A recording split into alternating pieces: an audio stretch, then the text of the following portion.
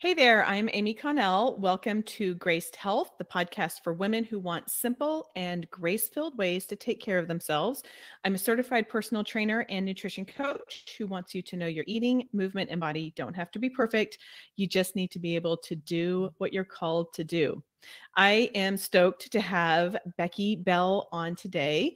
I want to tell you a little bit about Becky, and she is going to help us understand all things about stress hormones and how they affect appetite and metabolism. So, Becky is a registered dietitian and weight loss expert.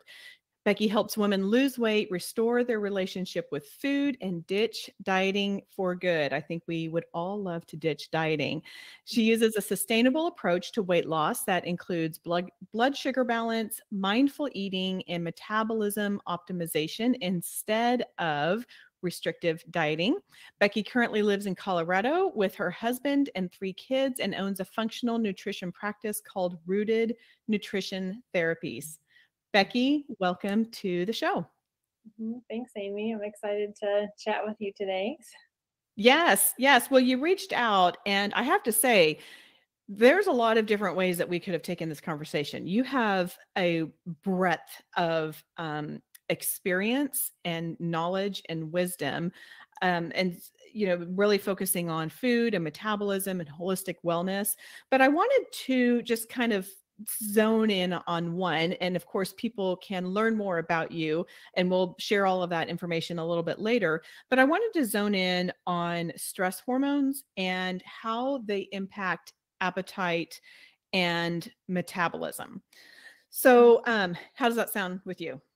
Yeah, it sounds great. This is actually a topic I really love to talk about because I think for a lot of women, it can be kind of like the missing piece in the health journey. If we kind of ignore this one, then it can really hold us back in really any kind of health goals that we're looking for. So yeah, I love talking about this topic.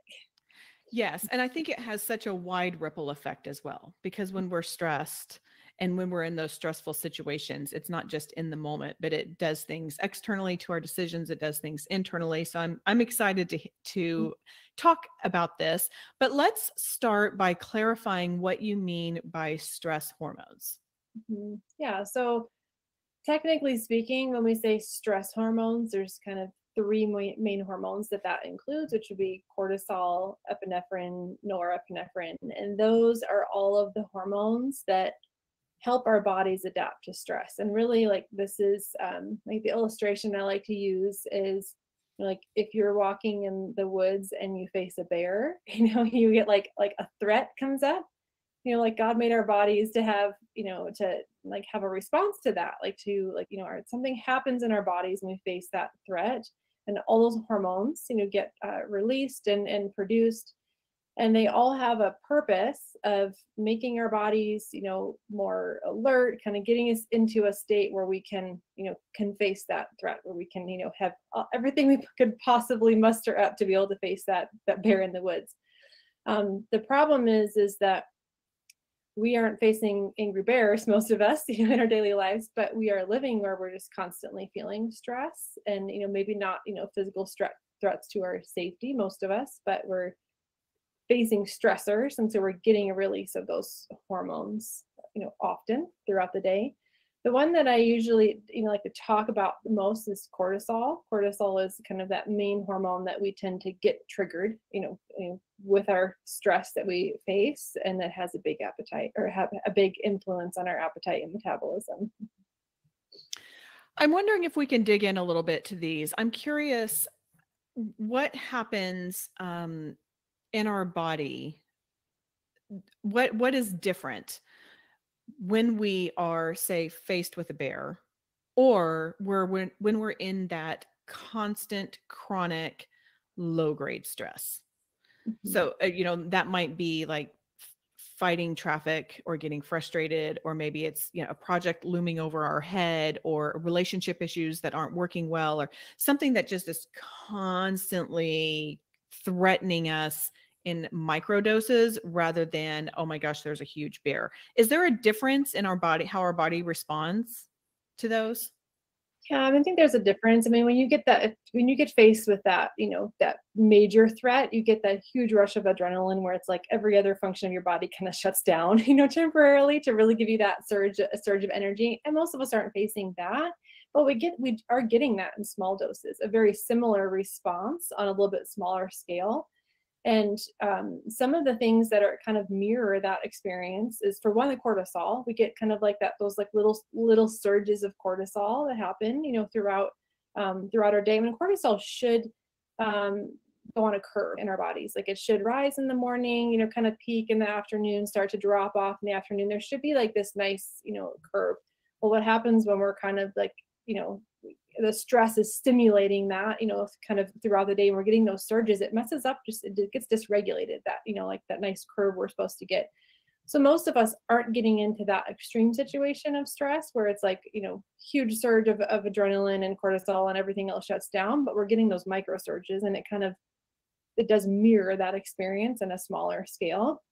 Another thing that happens in stress is that, we talk about like fight or flight, that stress response is fight or flight. Well, the opposite of that is rest and digest. So, and I think that's important because digestion is one of those functions of the body that happens in a restful state. And when we're, the stress response and those surges of cortisol kind of shut down digestion. It makes our gut motility move a little bit more slowly. Because if you're faced with a threat, you don't need to be digesting food, right? That's not priority at the moment. And so our body shuts those things down. But it's where a lot of times you'll see, if you're living chronically stressed, then you'll notice sometimes negative effects in your digestion. You might have more trouble with, bloating or discomfort with food, or like bowel movement irregularities, all those fun things that come, with suboptimal digestion. And a lot of times it comes back to like that nervous system being constantly shifted into that more fight or flight mode throughout the day. And we're not spending enough time throughout the day in that rest and digest state. Okay. And that answers a question that I had, which is what, when we start to have that cortisol kick in, what does that do to our appetite and metabolism? And so I guess that I feel like you covered that on a high level, but is there anything else that you would want to add to that? Mm-hmm. Yeah, I mean, I think a couple other things specifically.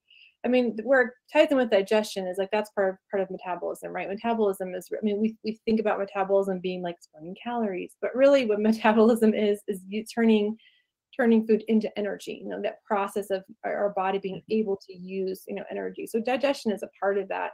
But there's some like metabolic changes that happen when we're under stress, and cortisol kind of, turns like carbohydrate and fat into quick energy because we need that in the moment.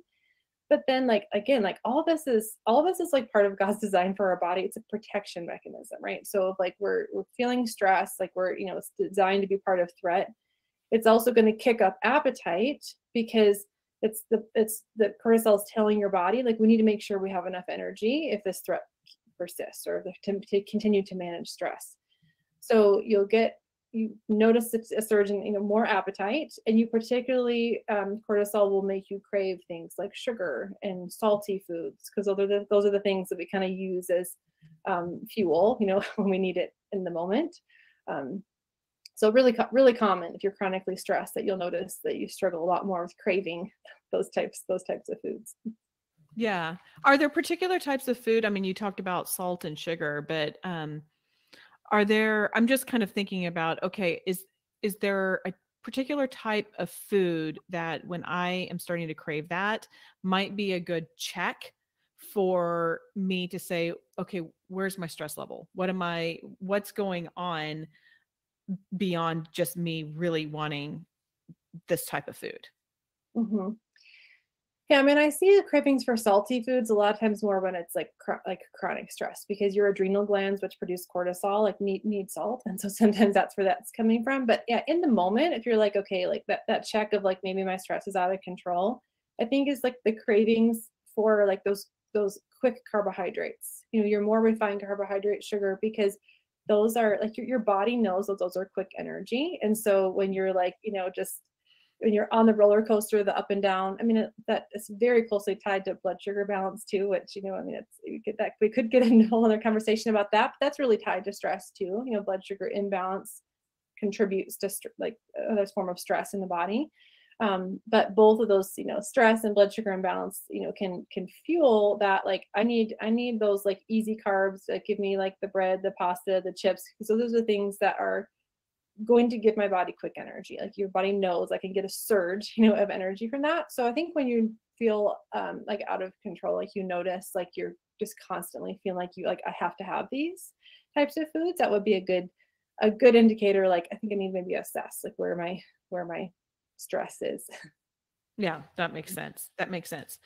So I want to pull one more thread here. When you talk about blood sugar balancing, talk us through some about how that does impact our stress hormones. Yeah. So, and I'll try to keep this high level. I'm a science nerd, so I always try to keep it really simple and not get into the weeds. But your blood, blood sugar, we think of blood sugar balance, for people with diabetes, and it's really, all of us should be paying attention to blood sugar balance. And there's two main hormones that really regulate your blood sugar balance throughout the day. So you eat, blood sugar goes up a little bit when you eat. Your body produces insulin, and that helps bring blood sugar back down. When your blood sugar starts to get a little bit too low, well, cortisol is the hormone that helps to bring blood sugar back up to normal. All that is a good normal process. The problem is when we're having like frequent ups and downs, and we want to have like kind of a little wave, throughout the day of blood sugar. We don't want big spikes and dips. And when we're having those big spikes and dips, that is stressful on the body, because your body is constantly, figuring out, how do I keep this in balance? How do I keep blood sugar normal? And every time you have that little bit of a dip towards the lower end of normal, then your body is producing cortisol. It is that stress hormone. So you're going to be, and it is a form of stress, that you're putting on the body when you're constantly having that up and down. Okay, got it. That makes a lot of sense. Thank you for that. Okay, so we're sitting here, we are safe, we have a roof over our head. I don't know about you, but I had a really great breakfast. Like I'm feeling very regulated right now.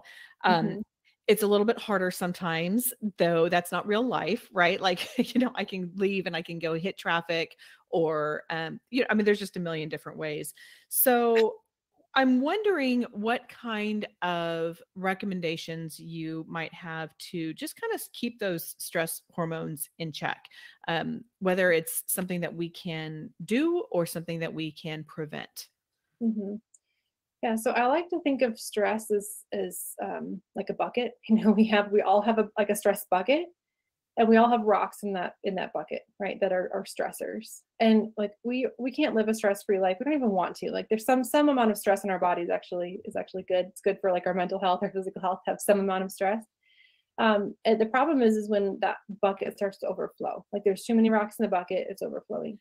And so when your bucket is overflowing, there's two things we can do. We can either remove rocks from the bucket, which means that's when we need to set some boundaries for ourselves. Like maybe we need to take a pause. We need to let go of some commitments. We need to, take some time for ourselves to make some more space. But sometimes we need to then maybe just, create a bigger bucket, because sometimes we have stressors in our lives that there's nothing we can do about. Like we're taking care of sick parents, or we're in the throes of parenting, and there's things, our jobs, like sometimes there's nothing we can do to remove those stressors. So, but what we can do is focus on increasing the size of our bucket, which means increasing our body's stress resilience and our ability to adapt to stress. And honestly, that, is some of that we can do with, with nutrition certainly plays a role in that. But some of that is just like incorporating habits that are helping our body to manage the stress load that is on us. And I think a great place for everyone to start is being intentional about, like, in your daily rhythms, like, are you doing something in your daily rhythms that is releasing some stress, and that can be as simple as, like 10 minutes of journaling, just like getting some things out. It can be like some 10 minutes of like silent meditative prayer. It could be even meditation. There's some really beautiful, like even like faith-based meditation apps that are just guided and like allow you to take you through some like releasing some things, really helpful. Deep breathing, really, really powerful practice.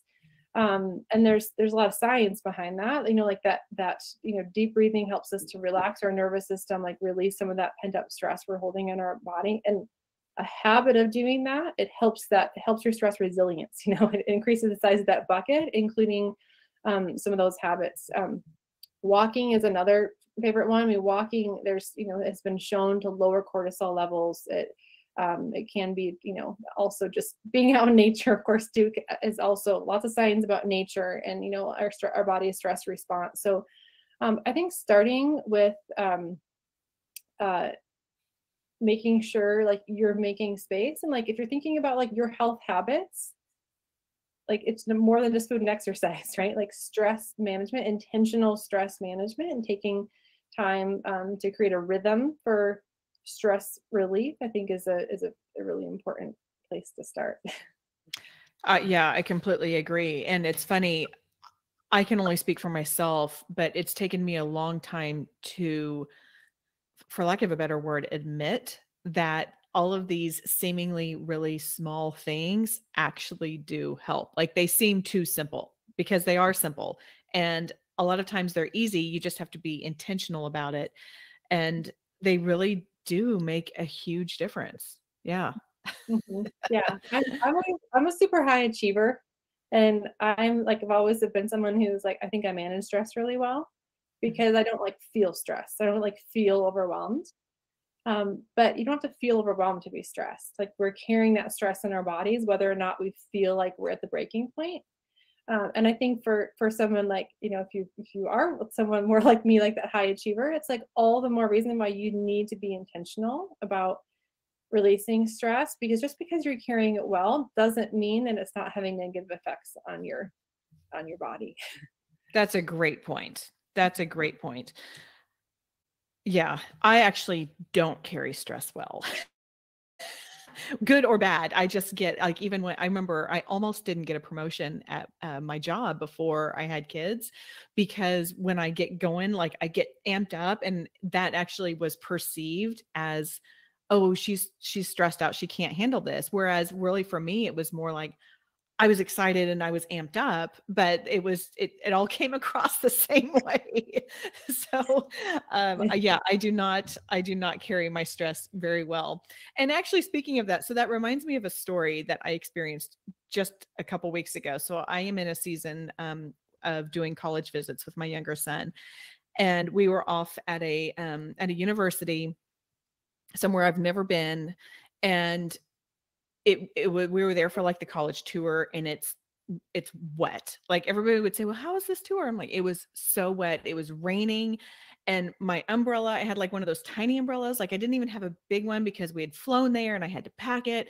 And the umbrella was really cheap. And so it was like dripping through. And so I had my raincoat on, and then I had the rain hood over, but the hood, like I couldn't see. And and the rain is coming down, and I've got my phone out, and it's getting wet, and I'm lost, and I can't figure out where I'm going. And I'm like, I mean, I was so stressed, and like all of the preparation of resiliency and breathing and prayer time and everything else like goes out the window, at least for me, in moments like that. And so I'm wondering if you have some suggestions when, even if we have prepared ourselves and done as much as we can, but when we're in those moments, I mean, I finally had to say to my son, I was like, I just need a minute. I just need a minute. And then we ended up like not going to one part of the thing because we went to the visitor center. I was like, I just have to reset. Like we were both like frazzled. So anyway, when we find ourselves in those situations, despite our best efforts, what kind of recommendations do you have?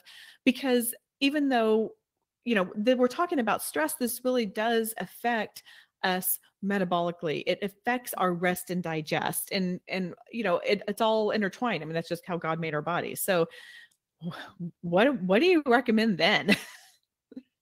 I actually think that for me, like breathing is one of my favorite tools to use in those moments, because it doesn't have to be like, a 30-minute like de-stress session. It's like can literally be in the moment. And it's the power of breathing is that it shifts your nervous system into that parasympathetic, more restful nervous system. And but like you alluded to, sometimes just walking away. Like I'm one of those people too. Like sometimes like I'm like, I need a moment. Like I'm an introvert, hardcore. So like getting by myself and just, like doing some kind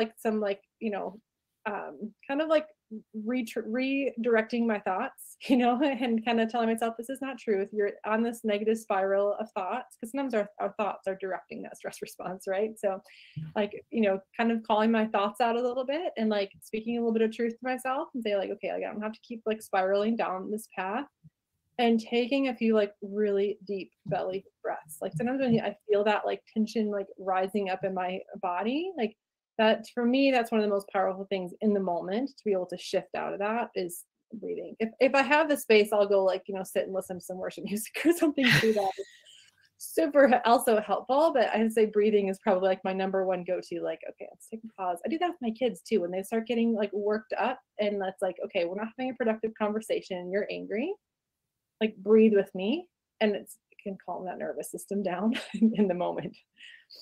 That is great training. I don't know how old your kids are, but I wish I would have understood the power of the breath when I was raising little ones, and you know, they're fighting back. I mean, now mine are almost 18 and 19. So, you know, they can still learn, but it's just a little different. I don't always want to do it with me, but I tried. So. Yeah. Well, and you know what? I think that is still modeling the kind of behavior that you want them to have, even if they're not necessarily joining in at the moment. Okay, so one of the other things that you have the designation of is a mental health integrative medicine provider, which, by the way, is a real mouthful to say, but I love, but I think it's oh man, we so need this. I'm wondering if, in this spirit of this conversation, if you can offer us some foods or, you know, other things to help us stabilize our stress and really promote a healthy brain, because again, as we know, it's all related. Mm-hmm. Well, I have to start that answer with going back to the topic of blood sugar balance, because one of the best things you can do for mental health, for your brain health, is really keeping blood sugar stable. And like, you know, first step in that is just focusing your meals, making sure you're getting protein, adequate protein, healthy fat, fiber. All those are really important for blood sugar balance. But there are some specific nutrients that are really helpful, like that your body needs more of when you're under stress, and also are really, you know, supportive for the brain. One of my favorite nutrients is magnesium. You know, most of us don't get enough magnesium.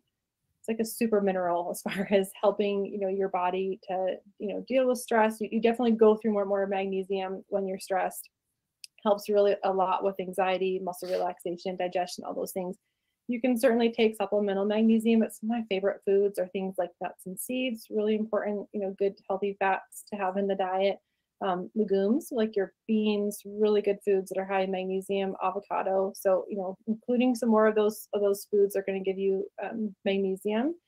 Vitamin C is really helpful for your stress response too. So your adrenal glands, which produce cortisol and regulate cortisol, need vitamin C. And again, you'll go through anytime you're stressed, you're going through more of any of those nutrients. So prioritizing vitamin C rich foods, especially first thing in the morning, can really help support your adrenal glands when you're more stressed. So things like citrus fruits, kiwi, bell peppers, those are really good foods to include. And then B vitamins too. I actually think when you're in a more stressful period of time, I think that taking like a B complex supplement is a good idea, because you're going through those B vitamins much more rapidly when you're under stress. And then the last one I would mention is omega-3 fatty acids. Very, very important for your brain, especially. So including foods in your diet on a regular basis, things like fish, like flaxseed, chia seed, those are really good sources of omega-3s. Very, very helpful for your brain, as well as decreasing inflammation, and all connected to our stress response. Awesome. For people who are newer to me, they want to learn more about magnesium, I had a very interesting conversation in season 15 with Natalie Gerardo about all the different kinds of magnesium. I learned a lot. I implemented a lot, and she has a great lotion, a topical lotion too. I just have to, I have to add that because it was a fascinating conversation about magnesium too. So I'll put that in the show notes if you guys want to go check that out. Well, thank you for that. I think it's always really helpful to kind of have some specific things that we can add into and be intentional about when we are in those periods of time. Because if nothing else, for me, it just feels like I have a little bit more control, and I can drive the boat more than it just running and I'm following it, which is sometimes how life feels anyway. Like we're on a speedboat and it's like, I don't know where it's going. So thank you for that. Okay, so I know that you have a free guide called 5 Health Habits That Are Keeping You from Losing Weight. And this is something that I know you wanted to make available to my community. And can you tell us some about that guide? Yeah, so basically this guide goes through 5 habits that a lot of us have been told are healthy or that are maybe are helpful, but they're actually habits that are probably having a negative effect on our metabolism and keeping us stuck either mentally or physically if you're on a weight loss journey. So and then of course I go through what do I recommend instead instead of these mistakes. Okay, awesome. Well, I love the concept of calling out things that we often think and myths. I actually have a book that takes 22 health and fitness, quote unquote, rules and breaks them with exercise science and nutrition science, because there's so much misinformation out there and there's so much misunderstanding, and the science is changing too. So I love that you have these 5 habits, and I think that that'll be really eye-opening. So I definitely go grab those, everyone. Okay, now I have some questions I ask all my guests. One of them is, I love learning about people's tattoos, because I have found that when people choose to put something on their body for the rest of their life, often they have a meaning behind it. I was wondering if you have a tattoo, if you would mind sharing what that is and the meaning behind it. If you don't have one, but you had to get one, what would it be and where would it go? Yeah, so I do not have a tattoo, but I have I was wanted one someday. Someday I will get one. And one of the ones that I've thought about getting is the word savor. And the reason for that is because nutrition is a passion of my life. Wellness is one of my, I feel like that's my calling. It's my passion. But I also, really believe in, number one, that food should be savored. There should be joy in eating, but also like the word savor is a reminder to me like to slow down and enjoy life. As I said, I'm a high achiever, and that is like my go-to to live life very like driven, goal oriented, and like that word savor is meaningful to me, to like to slow down and to enjoy, be present. Like that's the constant reminder that I need in my life. If I'm going to put a tattoo on my body, it's going to be something I need as a reminder, something that I want to live by, and something that I need in front of my face. Yes, that's great. Where would you put it? Probably on my wrist, because again, I want to see it all the time if I get one. Yes. I had a client once who chose to put tattoos places where she couldn't see them. She wanted to put them on, but she's like, I don't want to see them, which I thought was like, okay, that's fine. So everybody has like kind of their own little preferred place. So thanks for that. What about a meaningful Bible verse? I know you and your husband are both in ministry. And so do you have a meaningful Bible verse you'd like to share?